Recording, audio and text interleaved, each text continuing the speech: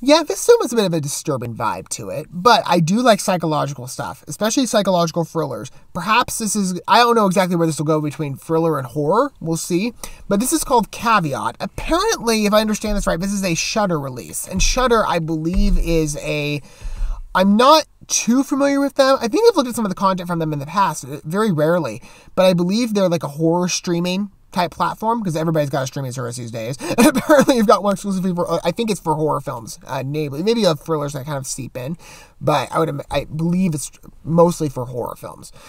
I'm not a big horror guy, personally. I mean, I do like some of the films I've seen, but again, I'm very careful of a lot of the films that I watch, because again, I'm not a big gore person, and being a Christian, I'm sensitive to like the supernatural content. I don't find that entertaining. I kind of don't like the mainstay, but that's taken over the past couple of years. But I am in for a good story, foreboding aesthetics, and a lot of jump scares. So I don't know if that's the way this will go. I'm sure. I'm assuming this has. I kind of get this vibe with the poster, but this is going to have more of like an indie awards film type look to it. We'll see.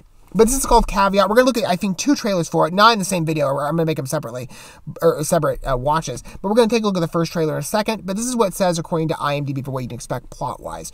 A lone drifter suffering from partial memory loss accepts the job to look after a psychologically troubled woman in an abandoned house on an isolated island. So already you're dealing with like a secluded setting of, we're I guess, encircled by bodies of water, not much of an escape, and you have to help this, as they say, a psychologically troubled woman.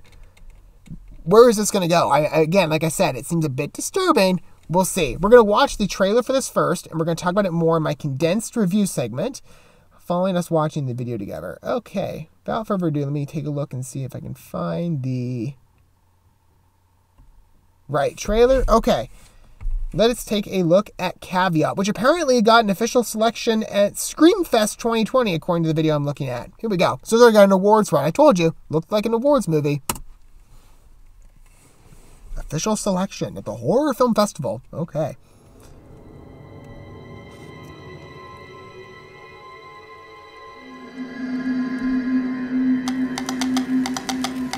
Yeah, it looks a bit disturbing. Scratching noises, yeah. Carving.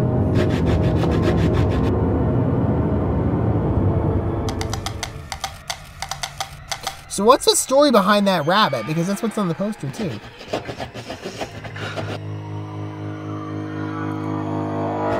A lot of circles here.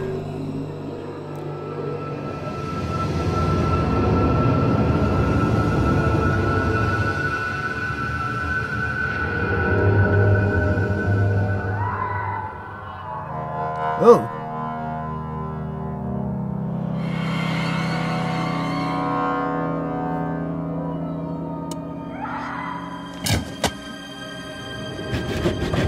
Oh, back to circles again. There's something behind the wall. I love how the tea just like drips down. That plays like an awards horror trailer.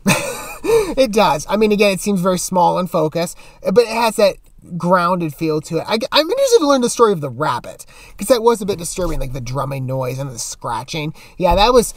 It makes you tense. It was we're going to watch another trailer, a different video. It's a bit longer, so I'm probably going to get a better look at the film in terms of a narrative standpoint. But yeah, it's pretty creepy. You got some guy in, what they say?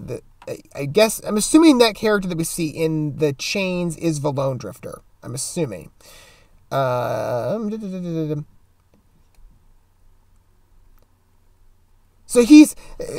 didn't notice that at first. This is kind of interesting to me. He's suffering from partial memory loss, and he's looking after a psychologically troubled woman. It's like, if they're both not operating from a position of, wholesome sanity, it's like, there's an expression on that, but how much help can you really get in that type of situation? You know what I mean? If like you're psychologically troubled, and the person that you're dealing with already has psychological trouble that they're dealing with on their own, it just seems like a mixed bag for disaster. You know what I mean? It's kind of like, I don't see much success coming out of a situation, but hey, it looks intriguing.